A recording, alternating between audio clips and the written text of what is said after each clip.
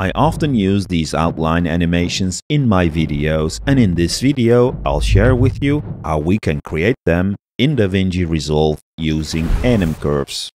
While the Animcurves modifier is incredibly powerful, creating in and out animations with it can be a bit tricky. And hopefully this video will inspire you on using Animcurves for your animations. First, let's get started in the edit page by creating a fusion composition.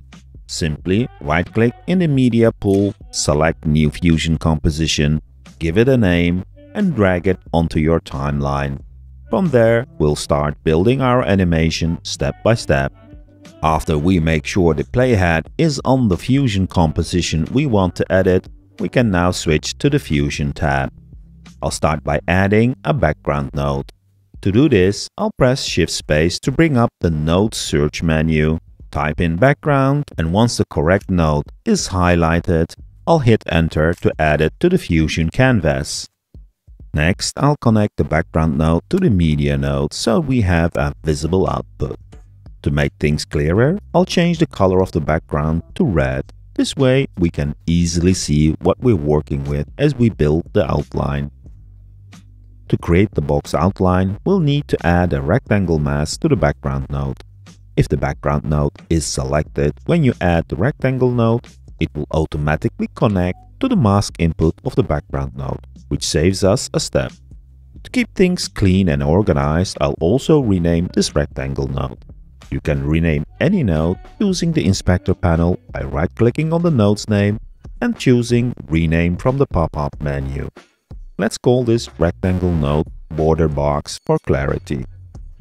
I'll press 1 on the keyboard so that the rectangle is shown on the top preview on the left. To create an outline, I'll turn off the solid checkbox in the rectangle node.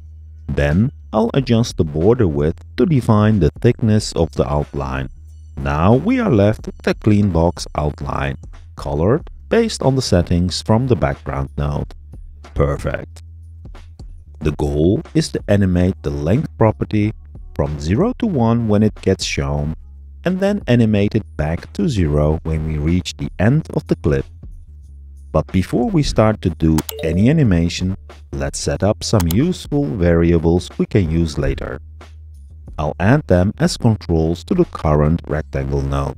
To add a control, we can right-click on the title in the inspector panel and choose Edit Controls, which brings up the Edit Controls dialog where we can add the controls. The first variable or the control I'm going to add will be the anim duration, which we can set the in and out animation duration in seconds. I prefer the controls to be in the Controls tab in the inspector panel, and this control does not need to be animated. After we assign it the slider control, we can press OK to have it added to the inspector panel. Excellent. I'm going to repeat the same steps to add a couple of more variables. First, a variable to hold the frame rate of the timeline. We will need this to do calculations for the in and out frames of the animation. Next, the frame total. This will hold the total number of frames of the fusion composition we are working in. Let's continue with the anim frame count. Based on the frame rate and our animation duration, we can calculate how much frames will be required for the in and out animation. And finally, the anim frame out, which will contain the frame number where the out animation will need to start. Excellent. Now that we have our variables defined, time to have them calculated using expressions. To add an expression to an animated control, we can right-click on the control name and then choose Expression. For the frame rate, we can query the pref property of the composition object in Fusion. I'll copy the expression in the text box, and as you can see, the value is set to 60, which is indeed the frame rate of this timeline. By the way, I'll put a link in the description to all the formulas used. For the frame total, we can just use the comp.renderEnd property, which returns the last frame of the composition. The anim frame count will contain the number of frames needed for the animation based on the anim duration, which is entered in seconds. So let's set the anim duration to 1 second and enter the formula frame rate times the anim duration, which as expected gives us 60. Our in animation will run from frame 0 to frame 60. The out animation will also be 60 frames, but it will run on the last 60 frames of the composition. In the anim frame out control, we want to set the frame where the out animation should start from, which is basically the total frames we have in the composition minus the animation duration in frames. As you can see, the out animation will start on frame 239. To summarize, we're going to have an in animation from 0 to 60 and an out animation from 239 to 299. To control these two animations, I'm going to need two more variables or controls. Let's first add the animate in control. This animate in control will drive the length of the rectangle, so let me add an expression to the length control to make it equal to the animate in control. When we manually change the animate in control, the length of the rectangle automatically gets updated with the value from animate in. Perfect. We can now add an Animcurve to this value to automatically update this control. But before doing that, as mentioned, we also need a control for the out animation. So let me also add that before adding the Animcurve. Now comes the fun part. I'll start with the animate in control and modify this with the Animcurve modifier. When a modifier is added to a node, the modifier tab will be enabled, and as we can see, the Animcurve modifier is now available for us. The Animcurve modifier allows us to automatically adjust a value based on the duration of the composition. When I preview the composition, you'll notice that the length of the box gradually increases from the beginning to the end. By default, the Animcurve modifier will stretch the animation across the entire duration of the composition. However, for our in animation, we want the length of the box or the value of the length to reach 1 in just 1 second. To achieve this, we need to adjust the time scale of the modifier. Essentially, we're telling the animation to speed up or slow down so that the value transitions from 0 to 1 within our desired time frame, which in this case is 1. To calculate the time scale, we can divide the total number of frames in the composition by the frame rate and then divide this result with the animation duration. This calculation gives us a value of roughly 5, meaning the animation will play back 5 times faster. Since the original clip was 5 seconds long, speeding it up by a factor of 5 ensures the animation completes in 1 second, which was the value we had set in our anim duration control. If we check the preview now, you'll see that the animation of the length stops at frame 60. Let's quickly test if our calculation works as expected.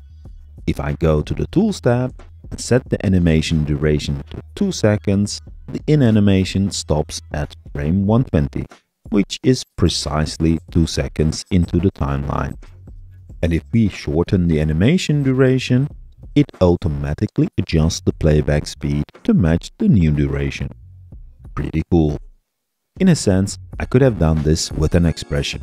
However, the cool part of using the Animcurve modifier is that we can easily adjust the easing methods. In the modifier, we can change the in and out easing, and Resolve will take care of the rest. Let's set the animation duration back to 1 and continue setting up the out animation by adding an Animcurve modifier to the animate out control. We now have 2 modifiers in the modifier tab.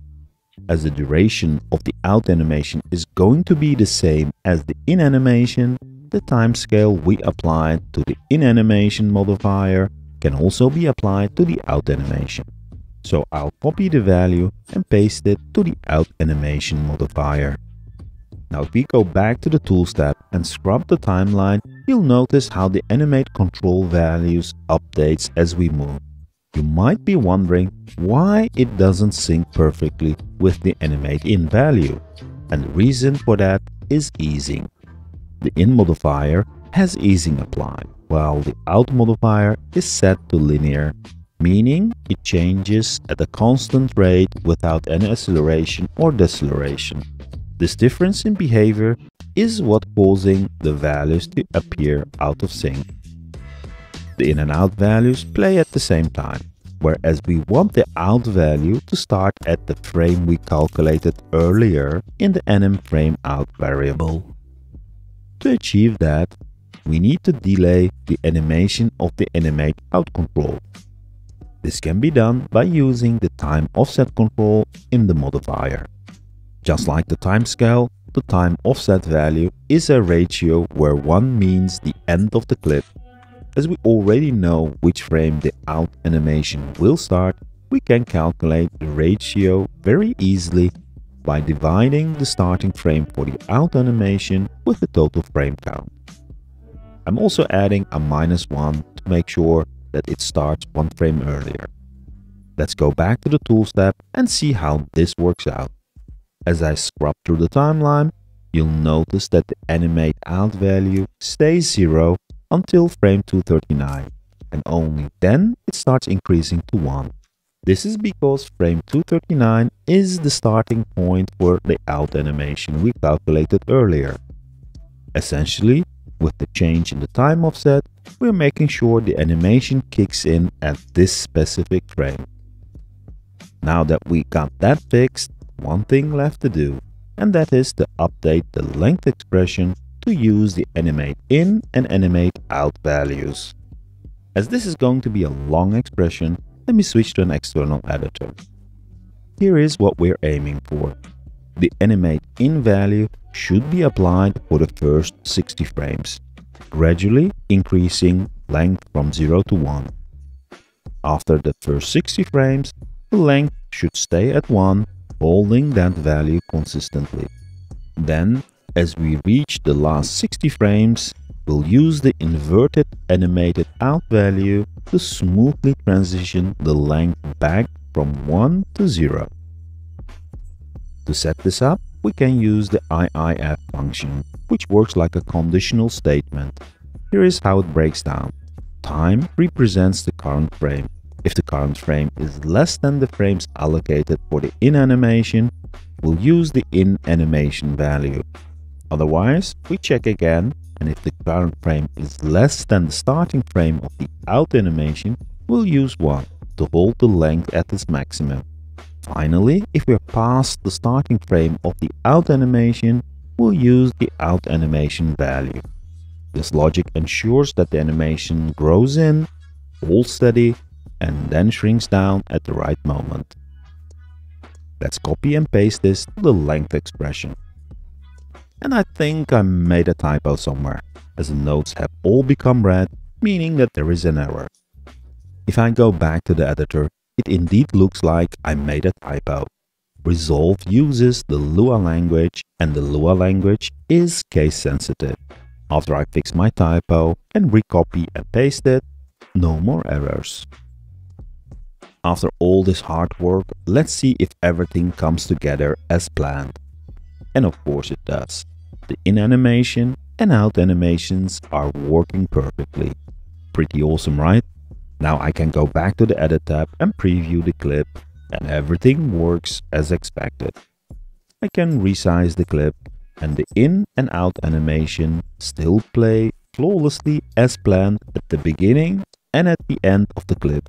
It's smooth, flexible, and can be reused very easily in your projects. Here's a quick tip. Once you've got everything set up just the way you want, you can select all the nodes and use the create macro function. I won't dive deep into this topic here, but there are plenty of other videos out there that explain how to use the macro function to create reusable templates for your edit page. I've already created a template for my own use, and if you'd like to try it out, you can download it. The link is in the description below. Final tip before I go, you can take the animate in and animate out values we created and link them to other controls to drive their animations. For example, I can use the same expression from the length control on the level control to animate the opacity of the lines. The possibilities are endless, and maybe the sky could be the limit. I hope you enjoyed this video and found it helpful. Thanks so much for tuning in. Don't forget to smash the like and subscribe button before you go. See you in the next video.